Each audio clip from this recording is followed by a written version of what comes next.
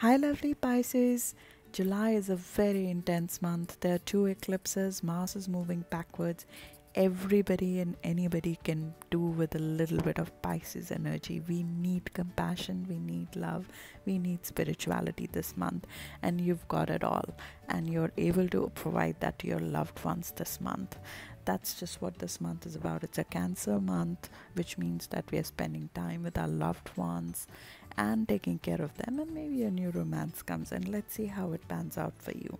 On 12th of July, there is a new moon solar eclipse at 20-degree Cancer in your love house, in your fifth house of everything that you love and creativity. When a new moon is there, sun and moon come together to create something new in our life, and for you it creates the new way of achieving happiness.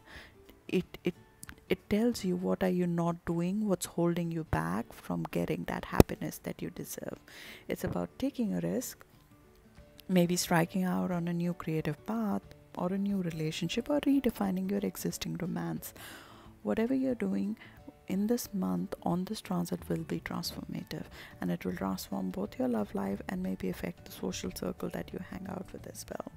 It is the first eclipse in Cancer, and this would pan out for the next 2 years. So your creativity, love, and your time spent with your children will undergo transformation over the next 2 years. This is just the first glimpse in a series of what's going to happen in coming months. And it's a weaker solar eclipse. It's only valid for a month, but you should receive the first message, maybe of entrance of a new loved one, because this is not coming alone. This eclipse is coming with a grand water trine, and you are a water sign, Pisces. So when there is a positive energy flow between the water signs, you benefit from that. And to top it up, this energy flow is between your rulers. So Sun, Jupiter, and Neptune are coming together in water signs, Cancer, Scorpio, and Pisces, affecting you directly and bringing positive healing to your love life. They are also bringing creative intuition. If you are in any creative field, oh, you should watch out for your dreams during this time. You should watch out for your intuition this month. You will get sudden downloads of ideas and inspiration to do something that you would love going forward in future. Jupiter will also go direct in your ninth house on 10th of July. Jupiter is your ruler, it's your historic ruler. So something material has to manifest when Jupiter goes direct. Jupiter will be direct in your ninth house till November.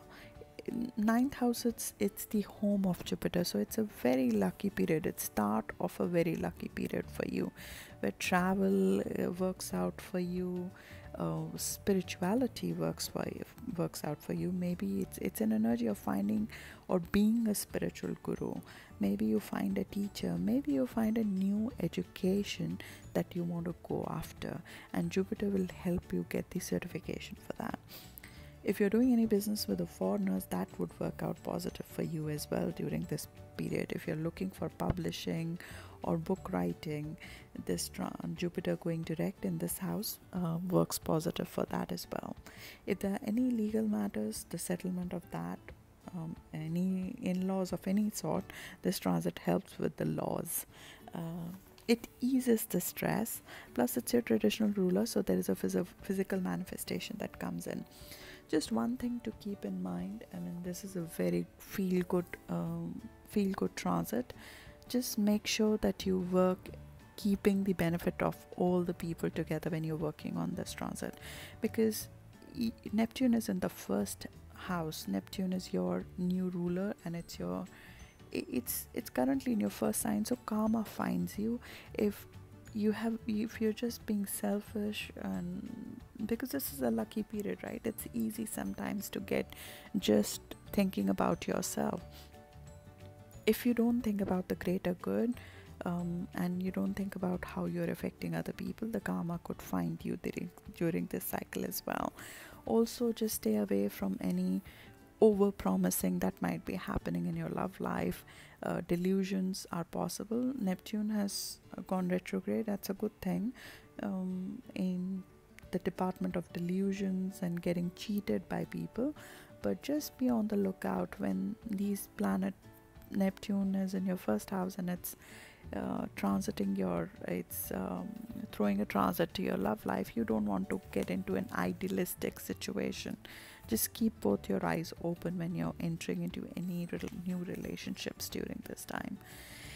This is not all, because there is a second grand trine, and that's an earth signs, and it initiates from 9th of July and continues till 16th of July, where Venus, the planet of love, which is sitting in your close partnerships, your marriage, one-on-one relationship, business partnerships, is coming in positive energy with Saturn and Uranus. Uranus is currently in your third house. There are like sudden downloads of information. If you're looking to acquire a new skill set, this is an excellent time to work on that, because you'll get some sudden downloads. It's like you're trying to learn a skill for a longest time and it was held back, and this transit just unlocks something and you get a full download of that.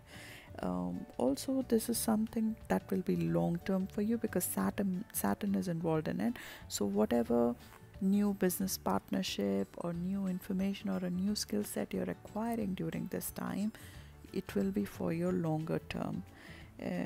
The other ways that Venus, Saturn and Uranus could play out in this way is meeting a loved one at work or in your colleagues. He or she is a colleague of yours, or you might meet them on a short travel, and this love relationship or this meeting could convert into a long-term stable relationship for you. This is a gift of partnership or relationship. Also, it's if you have, say, you find a client for self-made wealth, and that client becomes your beneficiary for a long term. That's another way these three planets and these houses could pan out in reality for you. A long-term friend could become a business partner. It's about commitment and loyalty. It's a positive change in life, but if you try something new during this time, it might turn out to be for your good.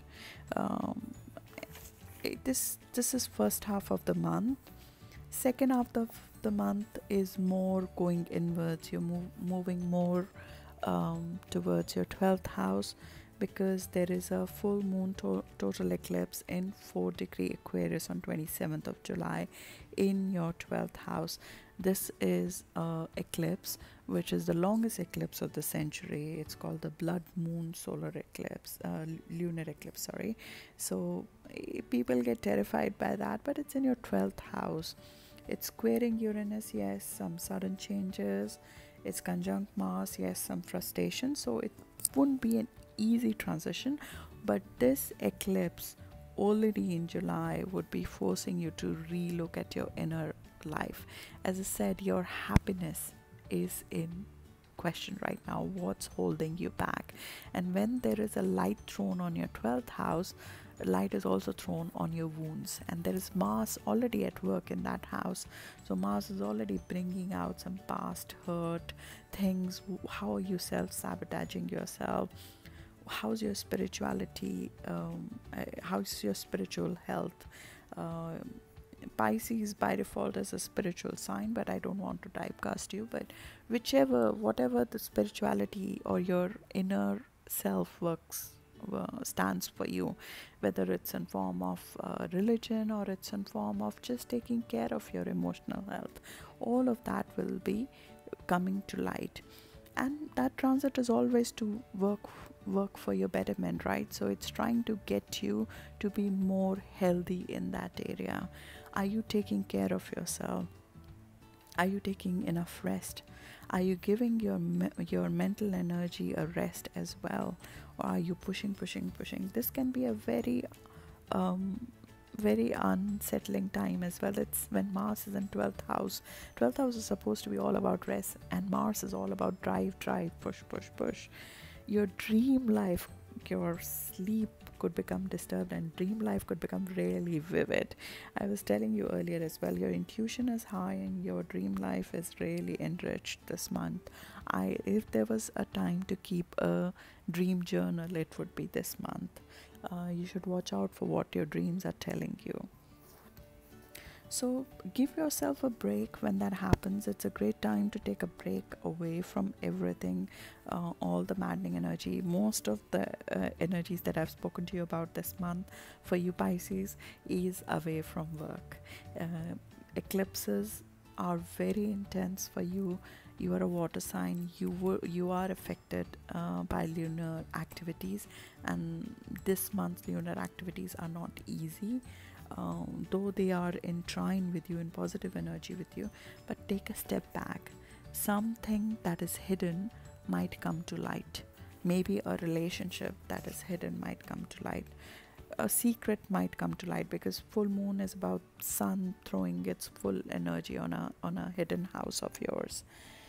It could also be, it's also a culmination energy, so maybe a hidden project that you've been working on might come to fruition. A relationship that you've been working on privately might come to fruition. A health issue that you've been working on behind the scene might come to a positive outcome as well.